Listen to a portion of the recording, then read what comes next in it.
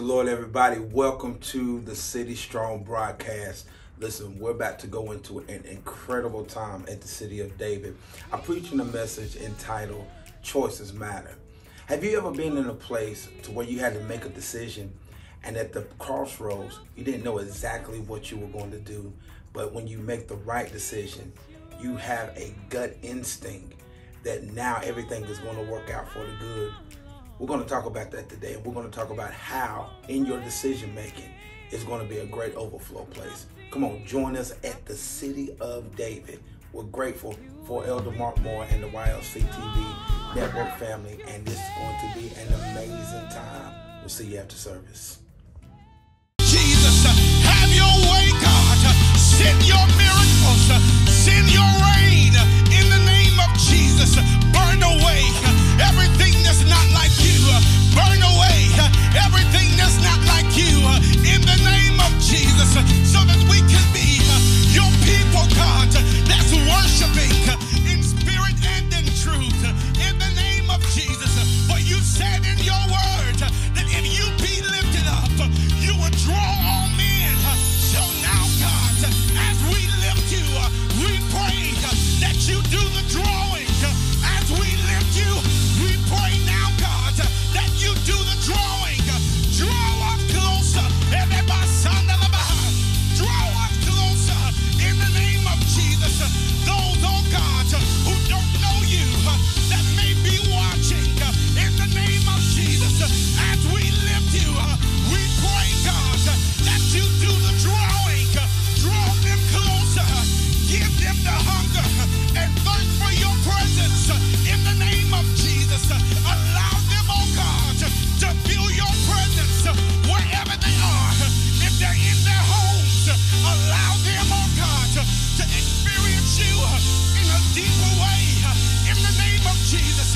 If they're on their jobs, we pray, God, that you still meet them in the name of Jesus. Give them an encounter. Give them an encounter in the name of Jesus. We open up our ears and we hear you, God. We open up our ears to hear your voice in the name of Jesus. We yield to you. We yield to you. We yield to you. Our minds be yielded. Our hearts be yielded. Our mouth be yielded.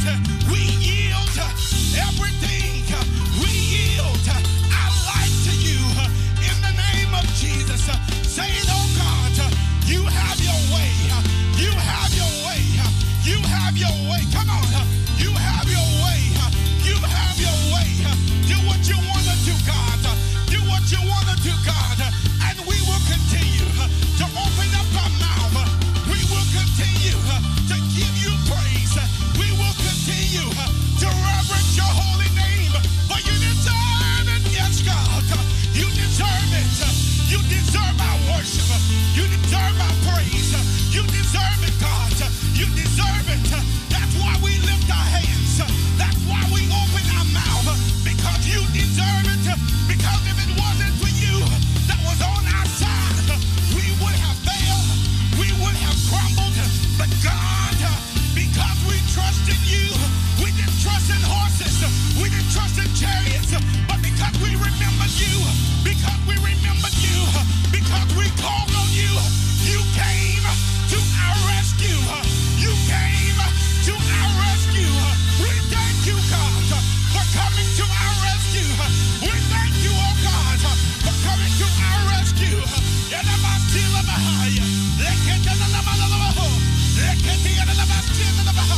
Come to your rescue.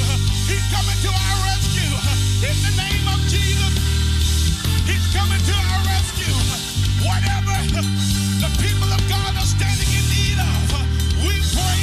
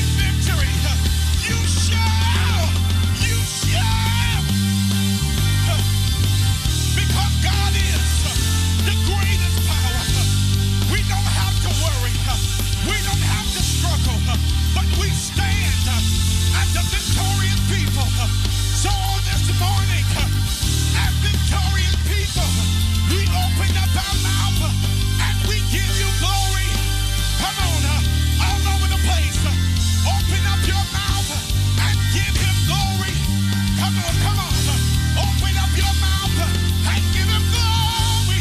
We give you glory. We give you glory. We give you glory. We give you glory.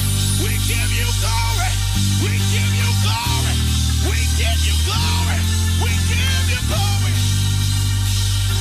We give you glory. Hey, we give you glory for your grace and your mercy. We give you glory. Hey, we give you freely all the glory. All the glory. Come on. All the glory.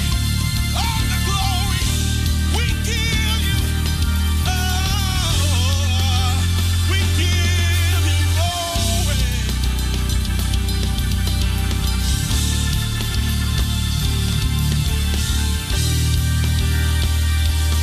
Come on, can we give him glory in the place?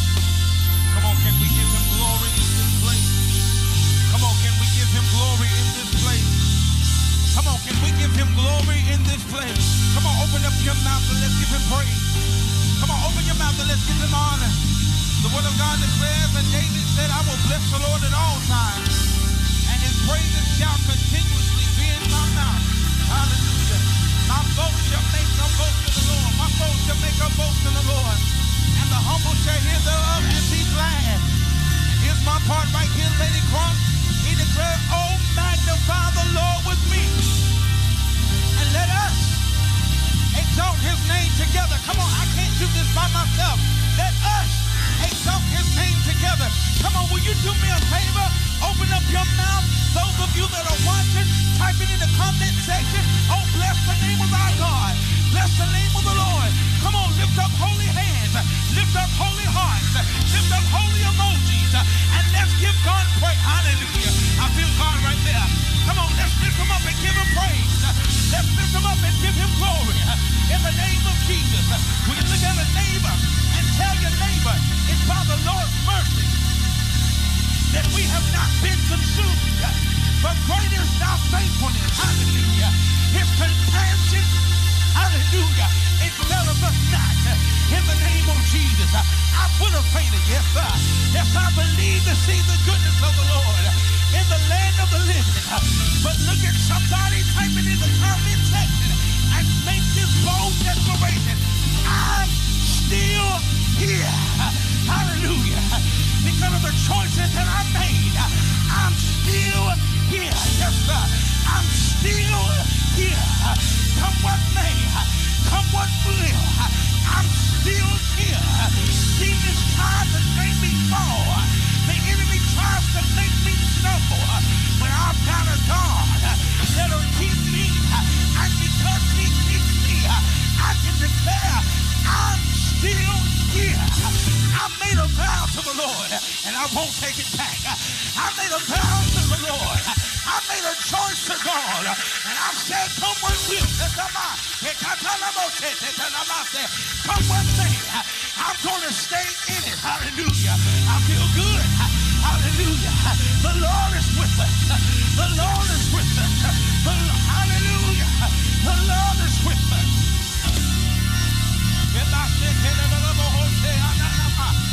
Hey. Will you type that in your comment section and declare that the Lord is with us?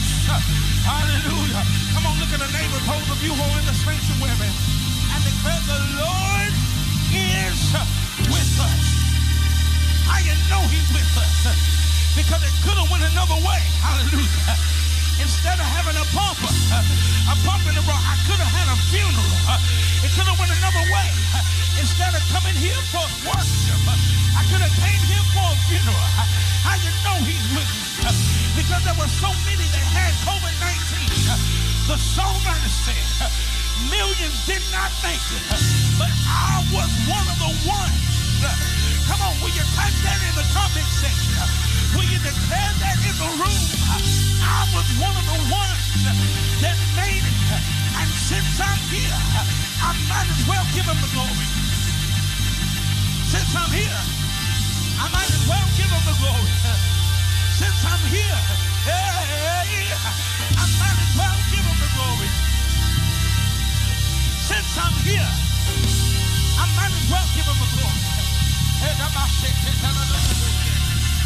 Will you look at a neighbor in the room and I'm ready?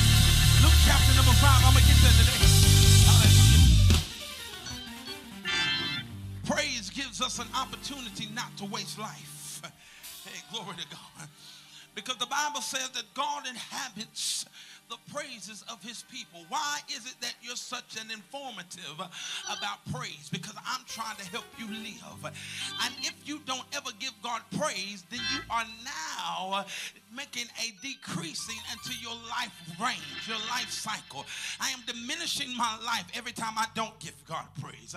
But when I have the audacity, when I've got the unmitigated gall to open my mouth and give him praise in spite of everything that I've got going on, everything ain't good, no, but all things work together for good.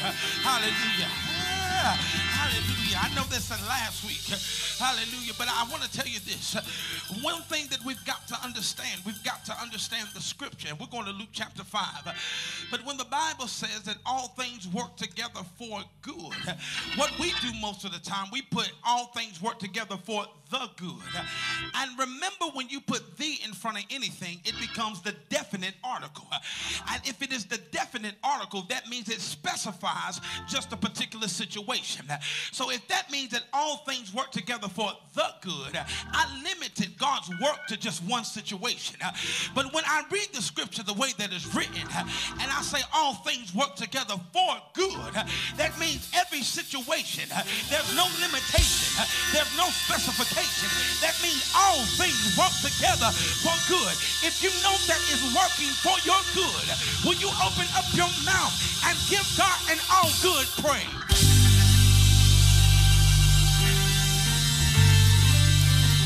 Hallelujah. Give him an all good praise. Luke chapter number 5. Let's get there. Bless his wonderful name. Luke chapter number 5. We're going to start at verse number 1. I got a couple of verses I want to read through, and then we're going to talk, discuss this, and then we're going to move right along. Amen. Luke chapter number 5, verse number 1. Amen. We certainly give honor to the Lord, to our wonderful host, to the founder and visionary of this wonderful network, the YLC TV, Elder Mark Moore. We certainly thank God for you. Amen. To the fragrance of the city of David. Amen. We thank God for Lady Stephanie. Amen. We give God praise for you. Amen. We honor the Lord.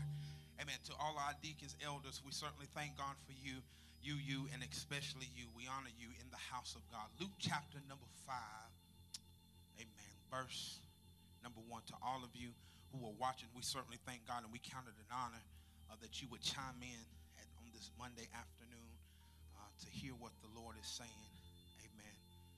Luke chapter number 5, verse number 1, it says, "And it came to pass that as the people pressed upon him to hear the word of God, he stood by the lake of Gennesaret and saw 2 ships standing by the lake. But the fishermen were gone out of them and were washing their nets. He entered into one of the ships, which was Simon's, and prayed him that he would thrust out a little from the land.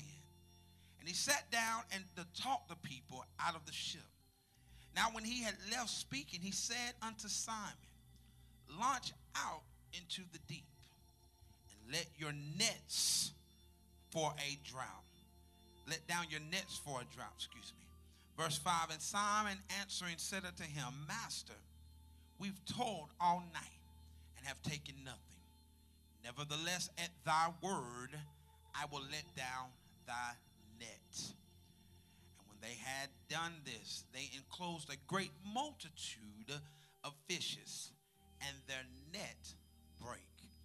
And they beckoned unto their partners, which were in the ship, that they should come and help them. And they came and filled both the ships, so that they began to sink.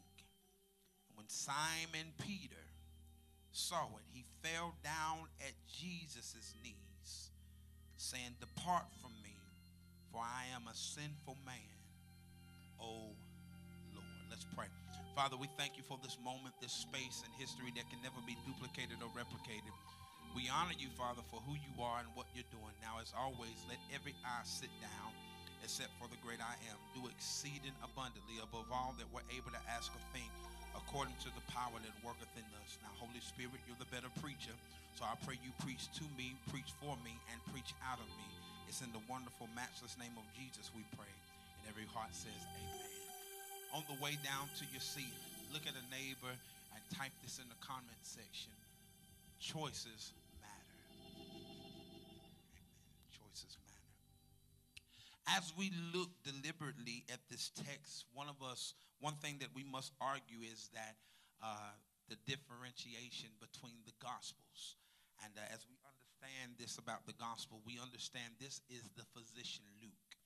And anytime we talk about the dichotomy between the Gospels, we always make reference to that Luke was a physician, a doctor, a detailed individual who captured things, unlike Matthew and Mark. Matthew's entitlement was to the Jews, while Mark wrote to the Gentiles. Luke was the physician, and John wrote to a universal church. When we understand the power of what Luke writes in his Gospels, we understand that there are certain details that we have to pull out of Scripture that will help us in any modern day or contemporary time.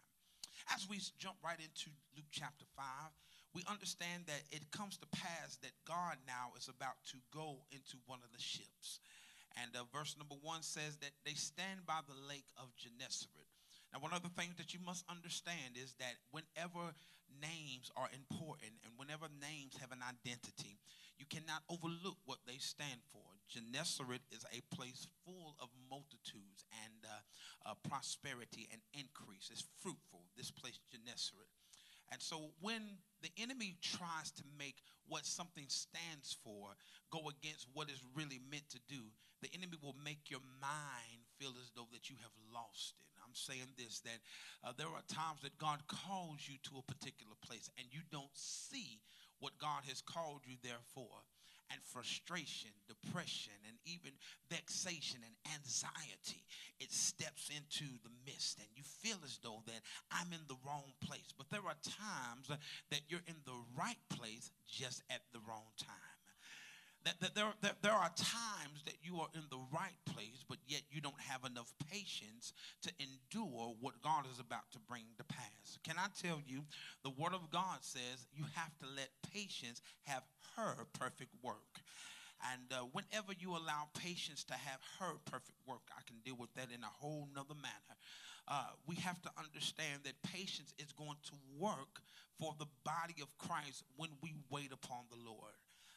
As we understand, Jesus now, there are two ships standing by the lake. And the fishermen have gone out to wash their nets. Jesus had a choice. And because Jesus had a choice, he had the ability to show his manhood, or he had the ability to show his divinity. I believe now that if Jesus has a choice and he has to make choices, why do we as the people of God get frustrated and get upset with the fact that when we have to make choices, we get upset to the degree that we're put in situations to make a decision. Most people don't want to make decisions. You want things handed to you. Can I tell you that the Lord is saying that this is the season that you've got to make decisions for yourself, and you have to be very conscious about the decision that you make, because it could be a matter of life and death. I'm going to say that again. You must be conscious about the choices that you make in this next season and be deliberate about these choices, because it could be a matter of life and death. It could be the matter of poverty and wealth. It could be a matter of friend or foe. It could be a matter of going forward or being set back. But you must be deliberate about the choice that you make. When we look at the dictionary and we understand the word choice, it is an act of selecting or making a decision when faced with two or more possibilities. When we make decisions, we have to consider the fact of the pros and the cons for each decision, because there are times that we are presented opportunities that could be good on both sides. we're presented with opportunities that literally will make us flourish in both accounts. But when one makes a deliberate decision, you are good with the fact that even though I don't see it at the time, I understand that its purpose and its destiny is going to outweigh what I may see in an instantaneous moment. We cannot make decisions based upon spontaneous or instantaneous moments because sometimes we don't weigh out all of the options. I am learning more in my life that when you are patient, God has the ability and he has the proclivity to begin to speak to you about the whole encounter. Most of us, we make decisions based upon what we see. We don't make decisions based upon what we know. And so if we make decisions based upon what we see, the eye sometimes has a tendency to make us see more than what we thought about. Hallelujah. Your mind was given to you for a reason. Your eyes were given to you for a reason. Your ears were given to you for a reason. Your mouth was given to you for a reason. And sometimes we get the body confused. Hallelujah. And we use the mind for the mouth. We use the mouth for the mind. We use the mouth for the ears. And we get the body confused. Come on, it sounds like something we know about. You've got teachers who are preachers. You've got preachers who are pastors. You've got pastors who are worship leaders. You've got worship leaders who are trying to be prophets. And all the time when we get the body confused, then the body cannot be fitly joined together to work the unique assignment that God has called us to do.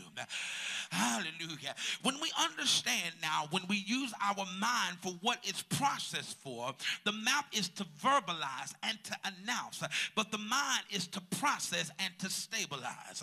Can I say that again? The mouth is to verbalize and to announce. However, the mind is to process and to stabilize. When you make a conscious and a deliberate decision, although you don't speak it out of your mouth yet, you are good with what's going to come out of your mouth next. Can I tell you, this is how faith works. We have been bamboozled in the body of Christ. We think that faith, hallelujah, does not have a process. The devil is a liar. Faith has a process because faith starts in an inward place. And when we have faith, now it stabilizes us. It stabilizes us so much so that it now comes to our mouth, and what stabilized us, what processed internally, now comes out in verbal communication. I only say it because I processed it. I only speak it because I internalized it. I only speak it in the name of Jesus because it came from an inward place. You just don't speak just because you want to speak. The Bible says that out of the abundance of the heart, the mouth speaketh. As a man thinketh, so is he. Hallelujah.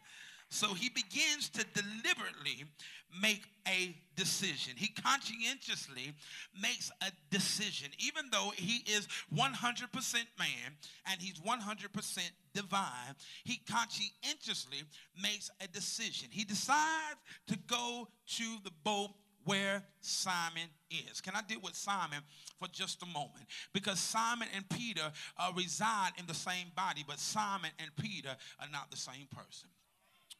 Because when we look at Peter, we understand the Bible says, upon this rock, I'll build my church, and the gates of hell shall not prevail against it. We talk, we shout, we dance all the time about Peter, because Peter was the one who was strong. Peter was the one that gets 3 cuss words a year. Peter was the one that could fight. Peter was the one that we want to be like, and we want to use as a disclaimer when we sin. Peter is the one that we know that was close to Jesus, but Peter also was the one who had to grow into the place that Peter was. Peter wasn't always Peter. Peter started out being Simon. And Simon was the total opposite of Peter. Simon, while Peter was strong and Peter was vocal and Peter oftentimes was impulsive, Simon was very reluctant. Simon was very quiet. As a matter of fact, the word Simon means weak. And so Simon was a weakling. Simon was someone who needed the hand of God. And I know sometimes we don't authenticate a weakness as a strength. I know that I just messed you up. But sometimes we have to authenticate weakness as a strength. Because the Bible says he makes us perfect in our weakness. He'll make our strength perfect in our weakness. We have to authenticate that weakness is a gift from God at times, because what God will do, he will allow us to be in a place where we can't do it on our own. And so now we need the strength of God to come in and to deliberately do things for us so that we will make the right decisions. Hallelujah. Here we are now. Jesus makes the deliberate or the intentional decision to go to the boat where Simon is. Can I tell you that if Simon is weakness and Jesus is the power and the strength, Jesus is literally coming into the place to hold you up because you ain't strong enough to do it on your own. When you get strong enough to do it on your own, you're going to sink. When you get strong enough to do it on your own, you're going to fail. I don't care how good you are as a preacher. I don't care how well you can articulate and you can contextually go through the scriptures. When you feel as though that you can do it on your own, you're going to sink. I don't care how well you can sing, how well you can modulate, how well you can put notes and chords, lyrics together. When you feel as though that you can do it on your own, you're getting ready for the sinking place. The Bible declares in Proverbs that pride goes before destruction and a haughty spirit before the fall. Now, in most instances, most of us in America and in the globe united, we say that pride goes before the fall, and that's not it. Pride goes before destruction. He gives you an inkling of clarity of what's going to take place when you get in a prideful situation. First comes the fall, and then if you don't get yourself together, then comes destruction. Hallelujah. But when you submit yourself to the will of God, he's able to lift you up and pick you up in your time of weakness. Jesus now enters into the boat, and when he enters into the boat, the first thing that it says that Jesus begins to teach the people.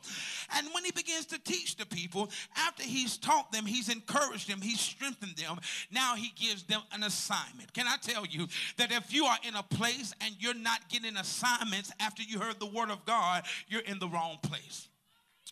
Because after you've been taught, now there has to be an assignment. There has to be a motive for the teaching. There has to be something that will make your life compared to what the teaching method was, so that when I leave, I can deliberately act the way that the teacher prescribed or ascribed for me to do it. I must understand the teaching that he or she has done for me. I must now apply it to my life. It's called application. Hallelujah.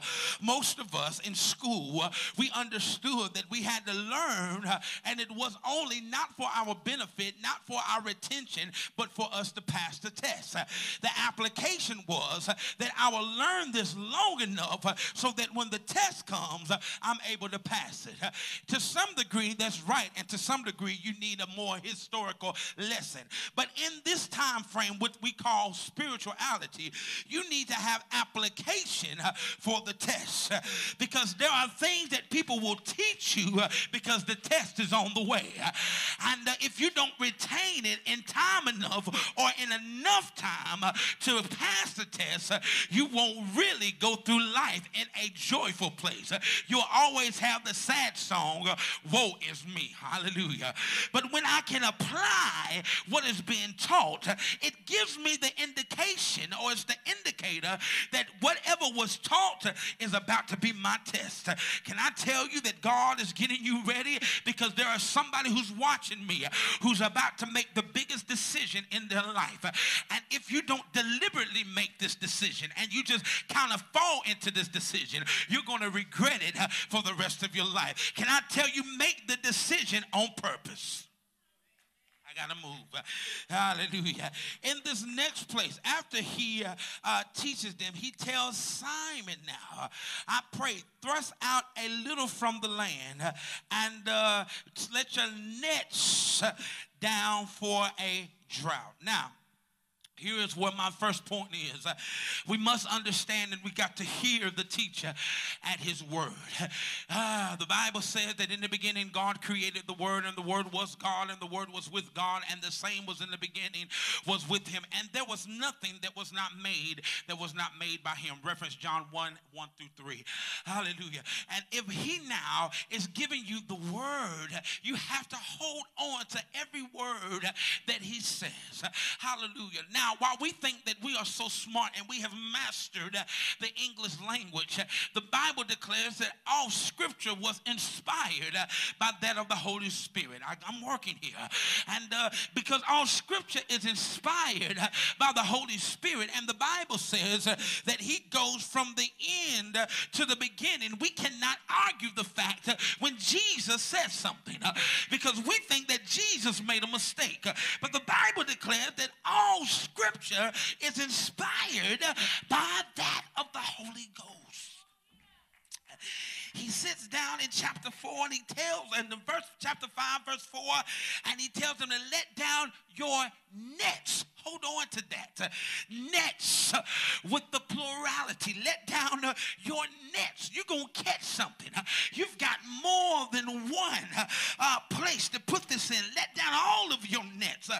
Hallelujah. Some of us, we're so disobedient because we don't see what we see. We don't want to put our best efforts forward. Hallelujah. God told you that whatsoever you do it wholeheartedly unto the Lord, not unto man. We've got preachers that literally won't preach the gospel because there's no crowds. We've got people who won't prophesy because there's no crowds. We've got people who won't give it their best because there's no crowd. And if God cannot trust you when there is no crowd, how is he going to trust you in the midst of the crowd? You've got to put your best foot forward. You've got to put your best effort forward when there are only 10 people in the house. You've got to put your best foot forward when you've only got 5 views. You've got to put your best foot forward before you ever get tens and thousands of people who are viewing you, because what God is doing, he's training you deliberately to see if your choices that you make are going to be the choices that he would make. Hallelujah. Because many of us will not make the decisions or the choices that God would make because we're still trying to do it on our own. But you've got to listen to everything that he says. He says, go down and let down your nets. Nets with an S. Put that in the comment section. Put that in your notes. Nets with an S. He says, put down your nets and down for a drop. Verse 5, I'm moving. It said, and Simon answered to him and said, Master, we've toiled all night. All night. We've been working at this and we've caught nothing.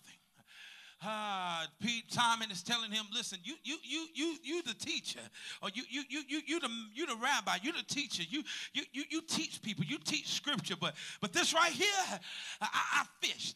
This is what I do, and I know I've been here all night, and I ain't caught nothing. I know what the sea looks like. I know when there's some fish that are trying to bite. I know what it feels like when I'm about to get a multitude of fish. I know what it feels like when the increase is about to come. And some of you are like this. You're telling the pastor, you can't tell me how to sing my song. You can't tell me what songs to sing. This is what I do. I'm a singer. I'm an artist. But can I tell you this?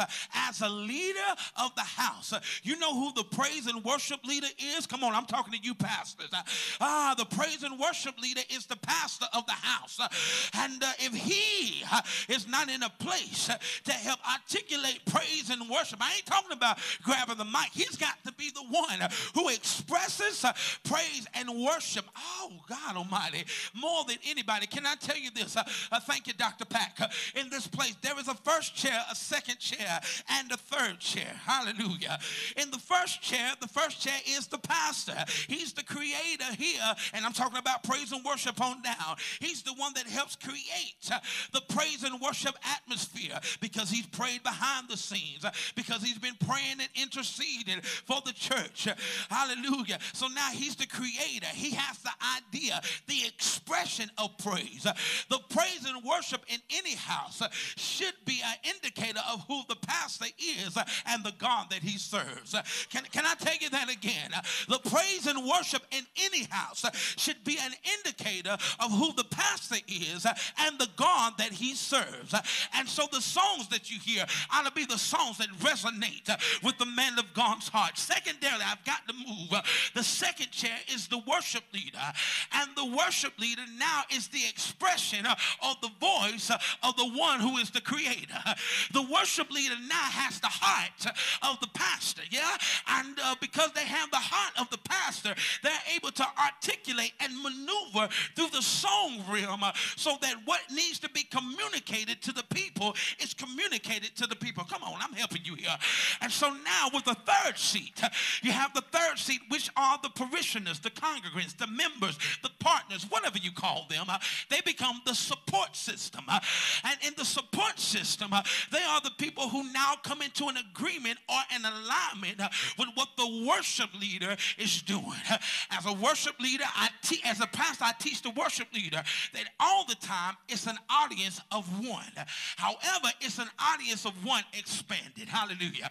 The audience of one expanded now expands to the support system. Can I help you here? God is the first chair. Jesus is the second chair. And the Holy Ghost is the third chair. God is the originator, the authenticator.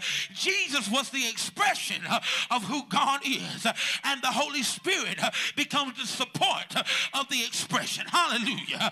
And so when we understand what God is trying to get us to do, we will literally hold on to what God has given us from the beginning. You've always got to obey the teacher. Sit on down. Simon tells him, I've been doing this all night, and I ain't caught nothing. But because Master and Simon didn't even understand that he was prophesying in the midst. You're the master, not only of the teach word, but you're the master of all things. I'm going to let down your net. Because you're the word. This is what Simon's saying. He don't even know that he's saying it. Because you're the word. And you go from the end to the beginning. You've already seen this. But Simon don't even know this is what he's saying. Because you are the word, I'm going to let down. I'm going to let it down. I'm going to let it down. I ain't got nothing to lose at this point. Either I'm going to not let it down and miss out what you might see, or I'm going to let it down and don't get nothing. Either way, I ain't got nothing to lose. So I'm going to let down my net. Now, here's the issue that I've got with Simon. Simon, he don't listen. And this is when we start seeing Peter start to sneak into Simon. Because Jesus told Simon to let down your nets with an S, which implies that Simon had more than one net beside him. But Simon answered and said, nevertheless, at thy word, I'm going to let down thy net. Hallelujah. He obeyed him, but it was partial obeying. And when you are partially obedient, that's total disobedience. And even in a partial obedient place, there's enough grace, there's enough mercy that God can still allow you to get some of what you're going to get. But in this season, choices matter. In this season, decisions that I make, they're mattering. I'm not trying to be totally disobedient on the account of partial obedience. If God told me to give $5,000, I don't give $4,050. No, I give $5,000. If God told me to give $5,000, I don't give $2,500. No, if God told me to give $5,000, I don't give $500. I give what God said to do because he's made provision on the other side of the announcement. Hallelujah. Glory to God. So now Simon lets down the net. And when he lets down the net, the Bible says that he enclosed a great multitude of fishes. Now, this is my second point. All my life, I've been in school, and when they taught me there were certain words that you, in order to give them a distinction, you add an S or an ES to the word to make it plural. All my life, I thought things like child wasn't child's, it became children. They fixed it to make it plural. And children's is not a word. It's children makes a child plural. You got words like dear, and whether you say dear or dear, it can be singular or it could be plural. Then they told me, Bree, they told me that fish, if it was fish, it was singular. If it was fish, it was plural. But I get to the word of God in verse 6 of chapter 5 of Luke, and it says they enclosed a great multitude of fishes. I can't get past to the next part to see the revelation because I can't get past what I thought was a grammatical error.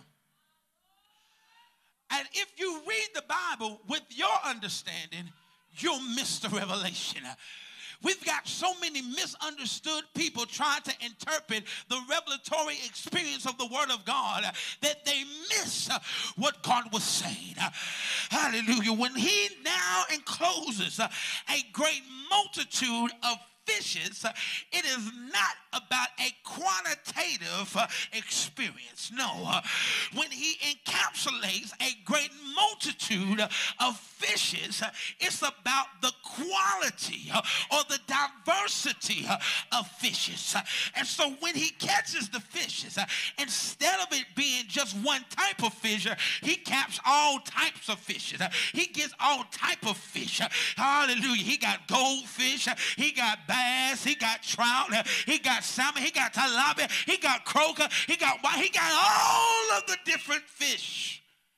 In a multitude of great fishes. Can I tell you that God told me that in the midst of when you're giving your life over to him, when I say that you're going to be wealthy, it just won't be in your finances. Hallelujah. In this season, when I provide wealth to you, wealth is going to come in the form of financial prosperity, but then wealth is going to come in the form of health. Wealth is going to come in the form of a prosperous marriage. Wealth is going to come in the form of promotions on your job. Wealth is going to come in the form of miracles. We have limited the prosperity to currency when the currency of the kingdom ain't even money. The currency of the kingdom is faith. And if you change your currency and you put your currency to the kingdom and use faith, then he'll give you everything in this world pertaining to life and godliness. Who am I talking to? Your faith needs to be extended.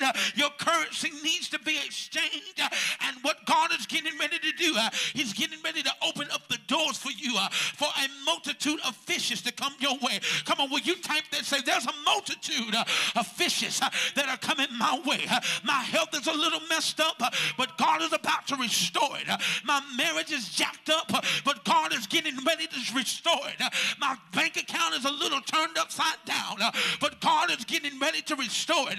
They're using me on my job, but God is getting ready to restore it. My personality, my friendships, they're messed up, but God is getting ready to restore it. And it's all because of the choices that I made. Hallelujah. Sit on down. This is my last point, and we're going to close out from here.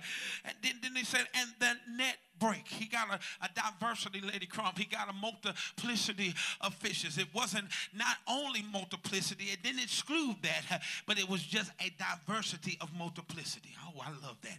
Will you put that in the comment section? It is a multiplicity of diversity. That means he's giving you quantity and quality. And diversity is coming to you. Come on, will you prophesy that? I feel that there. He's going to give you a multitude. That means he's giving you much increase in diverse places. Hallelujah. I'm going to move on. Oh, glory to God. And then it says the net break. The net break. Now, if I hear it and I'm not reading, and I need you real quick, Don't just trust me. I need you to get it. I need you to put it on your phone or whatever you need to do on your laptop right here, wherever you at. And I need you to read this with me because you ain't going to believe me unless I just say it. In Luke chapter 5, verse number 6, the Bible says, and when they had done this, they enclosed a great multitude of fishes, and the net break. Now, when you hear it and you try to put it in context, immediately you think that break is B-R-E-A-K, like something is breaking apart, like it's switched or it's split down the middle. It's tore. B-R-E-A-K. But in verse number 6, he says, and the net break. B-R-A-K-E.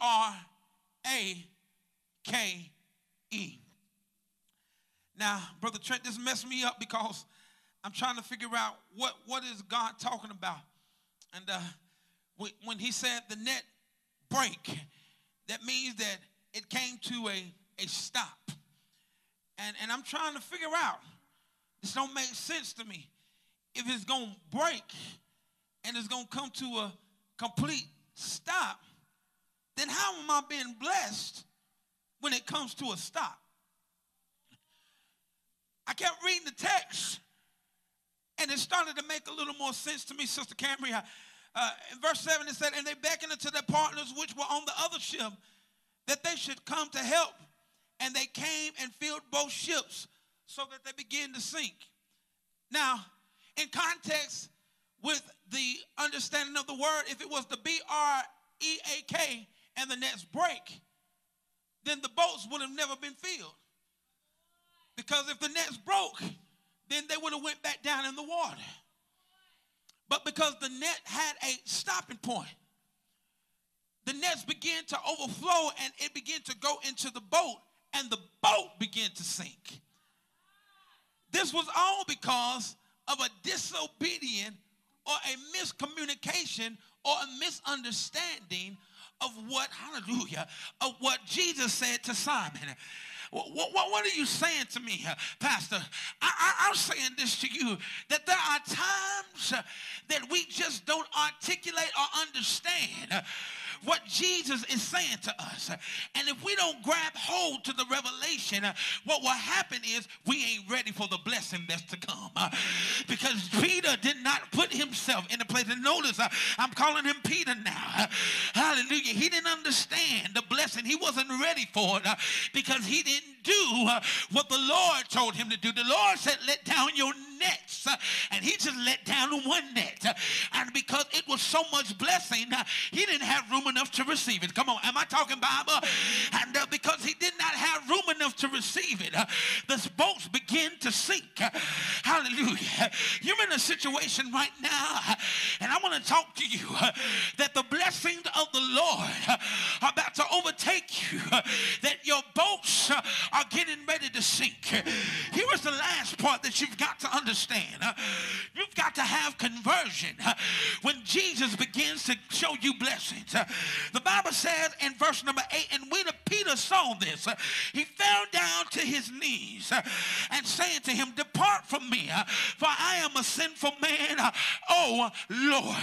Let me work this and we've got to go. In the midst of this, Simon now begins to say, no, I can be strong enough to handle this.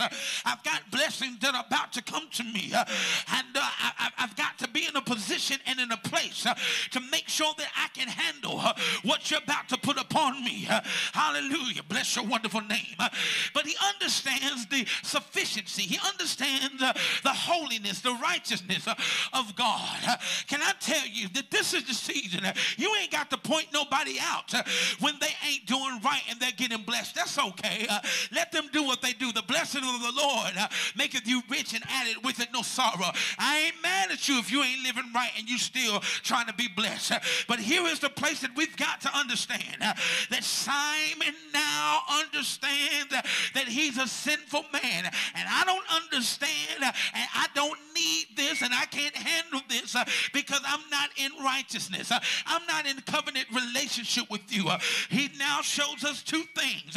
Number one, that you ain't got to be saved to be blessed. Hallelujah. And number two, there's an added extension of blessings when you give your life to the Lord. I'm tired of people misappropriating the scripture and saying that blessings don't fall upon those who don't know the Lord. The devil is a liar.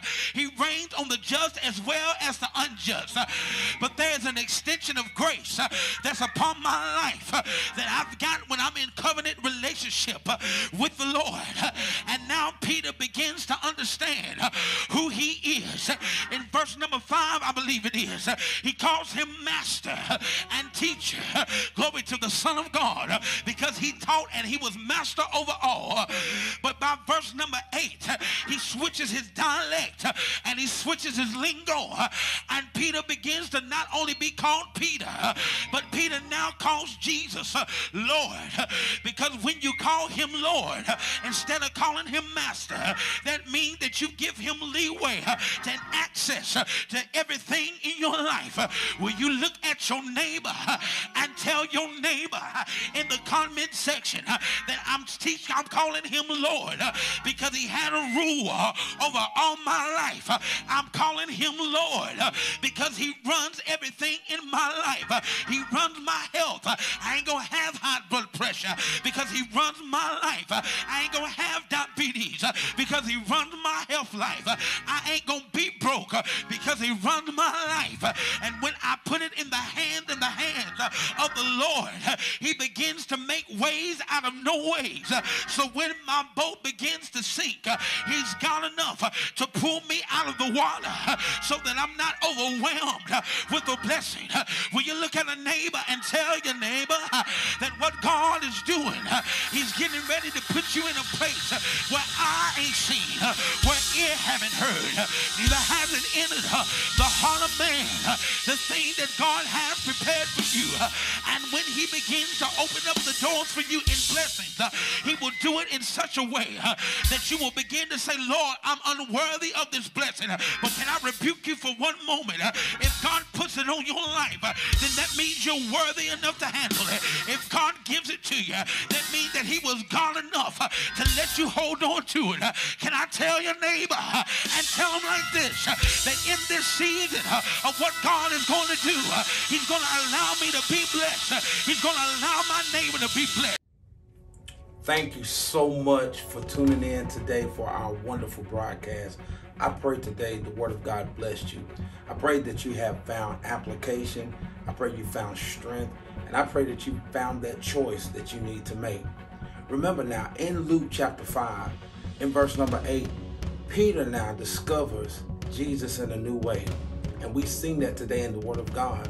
And he now goes from calling him master to calling him Lord. I believe that that was a transitional moment, a choice that he made in his life. Today, you may need to make a choice in your life, and the choice is salvation. The word of God is clear and it says, choose this day who you will serve. Will it be life or will it be death? Will it be the enemy or will it be God? Today you have the choice, and I want to offer you the plan of salvation. It's the greatest decision. It's the greatest choice that you could ever make. It is a life-altering and a life-changing decision. Will you do me this favor? If you've never ever accepted Jesus as your Lord and Savior, there are 4 simple principles that you've got to believe. And if you believe that, it's simple, family. You're coming into the family of God. Number 1, you've got to believe that he was born of a virgin and of that of the Holy Spirit. Take a moment. Realize, do you believe that? Number 2, you must believe that he walked on this earth for 33 and a half years. And he did work in ministry for 3.5 years. Take a moment. We're getting there. You're halfway there. Number 3, you've got to believe that he died an agonizing, pulverizing death, hung between 2 thieves, and there he was crucified in front of all of Jerusalem. Last but not least, you've got to believe that he holds all power in his hand.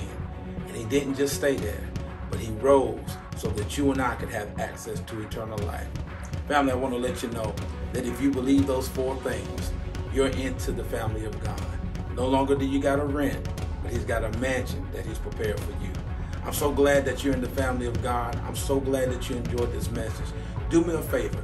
Go and like, share, and subscribe to all of the City of David's platform social media networks. It's going to be an amazing time because I believe that God is doing great things. Look at a neighbor and tell them it's happening at the city.